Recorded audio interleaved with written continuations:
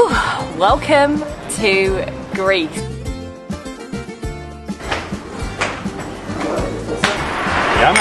Yamas. Hey. I'm completely surrounded. Kostas is showing me the ropes. I don't know how I feel about it. Welcome to Greece. Good morning from Thessaloniki here in Greece. The last time you would have seen us, we were actually on a cruise around Guernsey, France and Spain. We then hopped on a plane and made it here. Very, very exciting. We're here with the Greece Tourism Board and there's a lot of exciting activities planned actually, things that we might not have done before. I'm actually really looking forward to that, but this is the second largest city after Athens here in Greece. It's nicknamed the City of Sweets. I don't know why. Dates back to like 300 BC. It's very old, there's a lot of history. I'm actually sunning it up right now on our rooftop at our hotel, which we will show you either later or tomorrow, but I'm very glad the sun is shining and I'm ready to explore Greece.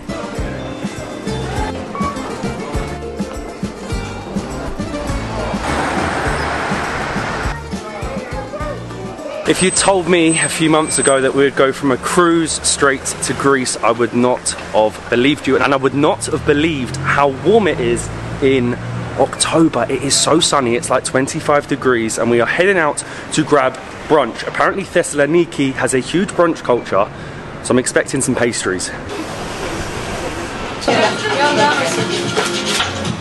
Thank you very much. Time to eat. This looks so good. So this is spanakopita, my best Greek pronunciation, and it is essentially a phyllo pie. You can have it whenever really, but it is a brunch thing. It's feta and spinach. It looks greasy. It's huge. And it's huge. And this was €1.80, which I think is very good if you're just going to pick something up. I feel like it'd fill you up for the day. There's a lot of calories going on. There's a hell of a lot of calories. But I mean, this is lovely, and I'm standing right next to the Aegean Sea, something I was completely not expecting. You don't think of with a city, do you? You just never put the sea and city together. Beautiful city, along the promenade, along the seafront, and I have a spanakopita. We just wanted to say a huge thanks to Skyscanner for being a long-term sponsor of our channel. We are actually teaming up with Skyscanner to bring you 3 travel hacks that we can guarantee will change the way that you travel. The first one might be pretty obvious, but it's definitely one that we can learn from, and that is hand luggage. If we do go on a city break, we should definitely just take hand luggage. Not only does it save you money, but it's so much easier when you need to get on public transport. You also save time because you don't have to go through the check-in queues and drop in your bag. You literally can just go straight through to security. So yeah, hand luggage is a massive one. Saving money, saving space, and it's much easier to travel.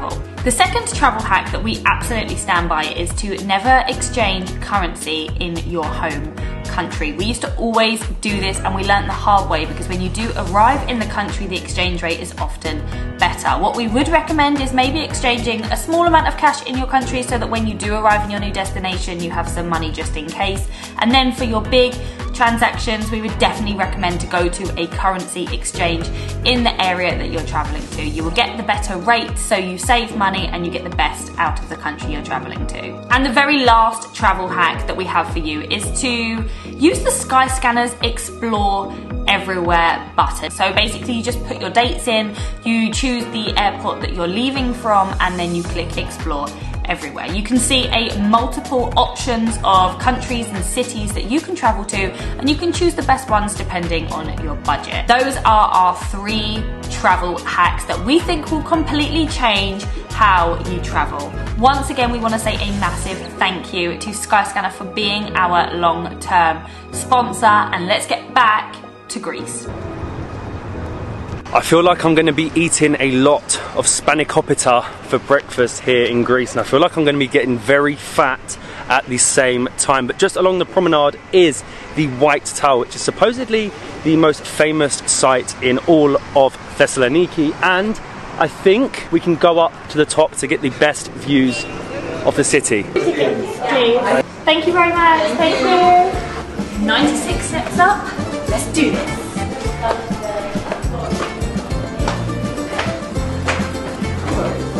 They said 96 steps, but it didn't say 96 steps for a giant. They're huge.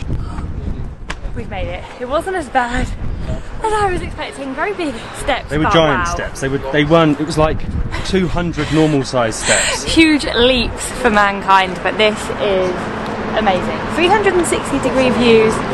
Wow! All over the Aegean Sea, up into the mountains, into the hills. Wow, Thessaloniki is beautiful. These views are special. 33.9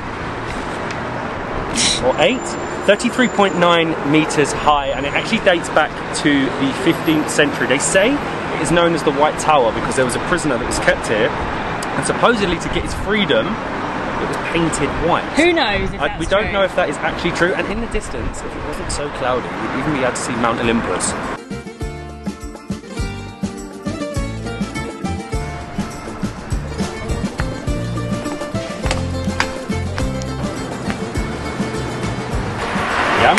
Yamas! We couldn't not try a Greek beer. Nymphy, actually from Thessaloniki. And it's very good. We've come into Tribeca, beautiful, on the promenade, looking out at the sea, and actually going up to the tower was much better than I did expect. It was €6 each, slightly pricier, but the 360-degree views, the sun shining, being up the top, was really, really nice. There's a boat going past you right now, a pirate ship. Oh my gosh! I really want to go on it. I want to go on a pirate ship. I can be a pirate for the day. They were very nice, but very, very expensive beers for Greece. €5 each for a small bottle. That is probably more than we paid back in London, but a beautiful spot there on the promenade. When you think of Greece, you think of Athens, you think of the islands, you don't necessarily think of Thessaloniki. But it's definitely surprising us. A beautiful city, a promenade, a lovely promenade, and we're even heading out of the city to check out a winery. From beer to wine. Let's drink some wine. Just a 20-minute drive outside of Thessaloniki is Gerovasilu. I think I've said that right. A huge winery, a huge vineyard, and this is pretty cool. Like, we've basically just stumbled across. Look at this. All these grapes that are soon going to be my wine. And it's like we've transported to somewhere completely different. It's just fields upon fields. It's so different. Vineyards upon vineyards. Yeah, we're basically going to have a tour, and then what I'm most excited for is drinking the wine.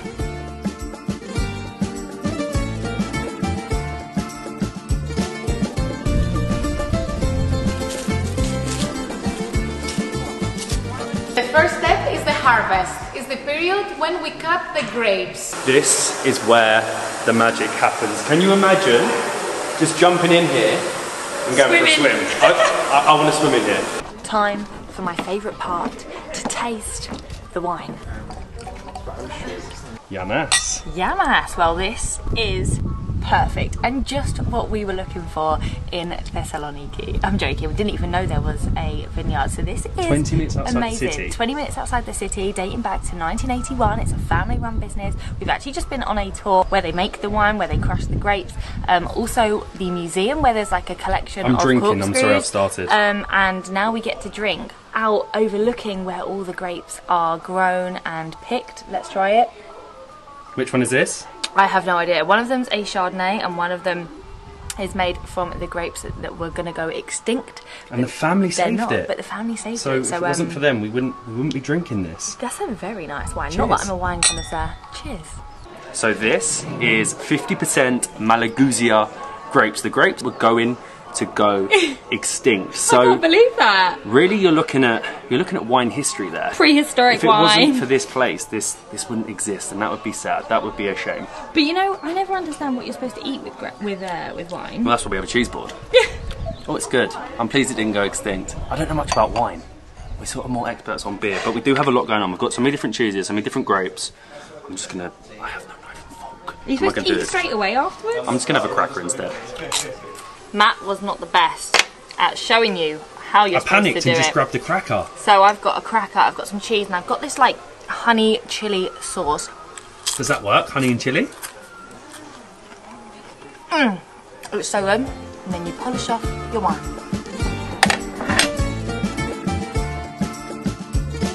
Good morning. As you can see, I'm in my lovely little robe. Yesterday the vineyard was amazing, so unexpected from Thessaloniki, and I was obsessed with one of those cheeses. We ended up with more cheese than wine. More cheese than wine. I don't know if that's a good thing or not, but I really could have sat there and watched the sunset and stayed there all night. Well, it was amazing. Ate all the cheese. I need to find out what that cheese is, but I need to give you a room tour this morning. We're staying at the Onoma Hotel. The logo is like this bear thing, which is pretty cute, and it's a very modern concept hotel. We have an iPad that controls pretty much everything. I can do the blinds, TV, aircon. So we have 2 single beds, which is mine and Matt's favourite because we love having separate duvets. It's all very modern, airy, light. We have our sofa area, you've got coffee making area, the robes, storage, and then the bathroom is split into 2. So you have your black waterfall shower, you have the toilet and the sink in the middle, and it's just a really lovely room. We're actually heading an hour or so outside of Thessaloniki to check out the nearby countryside.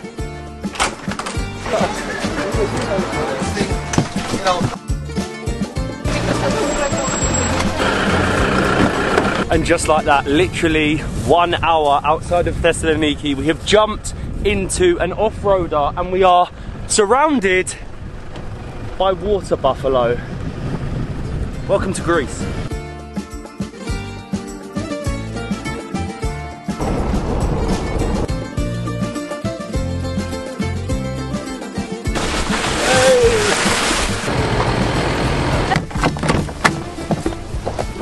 This is so magical. We had a 20-minute 4-wheel drive Jeep ride into the Kikini National Park. We are surrounded right now by buffaloes. I mean, they are huge. They are huge. I don't think I've ever been this close to so many before. A man's just like herding them through. He's literally got his wolves with him. He's got his wolves they're not with dogs. him. Yeah, they're wolves. They're wolves, and we're up on the watchtower now. And yeah, it is unreal. The scenery is beautiful.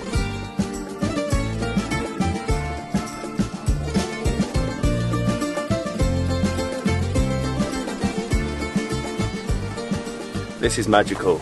This feels like, it feels like I'm in the Serengeti and it's like the Great Migration. I'm completely surrounded. I'm like 10 feet away from these beasts, these huge great water buffalo.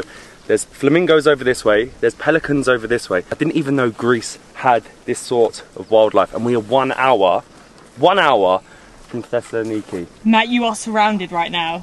I'm a little bit too close, I'm getting nervous. I actually think this spot might be better than the watchtower. I'm sat on top of our Jeep, just watching. Look at how close they are, I'm not even joking. This is insane. This is like a Greek safari, basically. Who even knew it? I know, I didn't know it.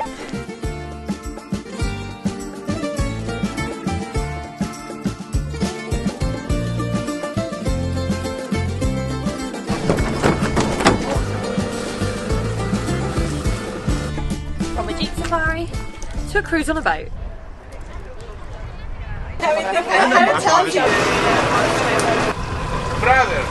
And we are off at a very, very leisurely pace. And you wouldn't realise, but this lake is actually artificial, but the star of the show has to be our captain. You could not get any more Balkan if you tried. Sitting there, hand on the wheel, cigarette in hand.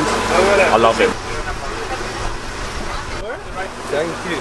Kostas is showing me the ropes, teaching me how to be a Greek captain for the day. Am I doing okay? Am I doing good? It's okay? I'm not as good. I need the cigarette. I think I'm better. Who's better, Kostas? Me or... Who's the better captain? Me or Molly? Oh no, I'm turning. Oh no. See, I think I'm better.